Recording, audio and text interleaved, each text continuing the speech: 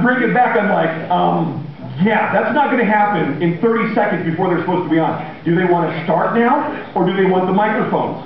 And they said, of course, both. As you can tell, we were off to a good start. It went downhill from there. That was night. The next morning, we sat down and said, okay, what time are you guys going to be here in the morning? So we make sure we have a good sound check. Let you guys, everybody get comfortable with the sound system, how it sounds, how you sound, all that kind of stuff. Okay, set a time. It was early. That's fine. We are here to serve.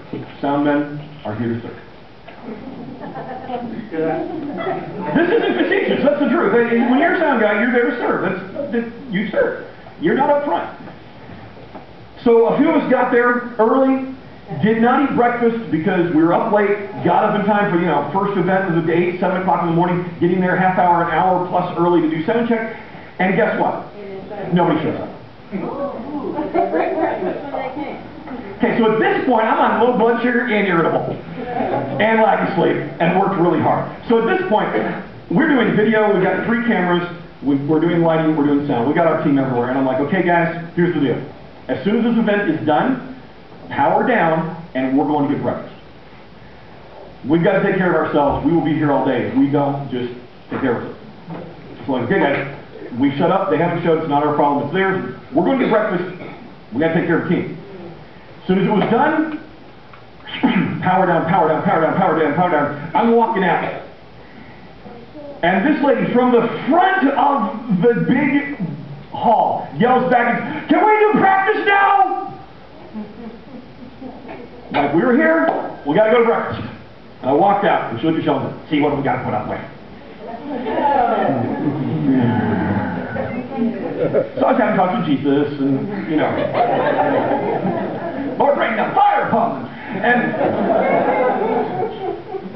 later on in the conference, having nothing to do with her, they invited me to come up on stage.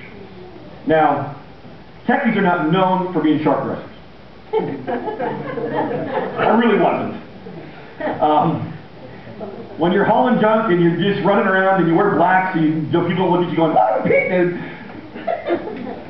I wasn't looking, I don't remember what I was wearing, but it wasn't that sharp. And they brought me up on stage. And they gave me this. Yeah. Again, not the praise team leader. And they said to Brian Yeager, Extreme Team, for your commitment and dedication to youth evangelism in the North American Division, well done, not good and faithful sir, and NAD Youth Ministries Leadership Convention in Atlanta, Georgia, February 23, 2002.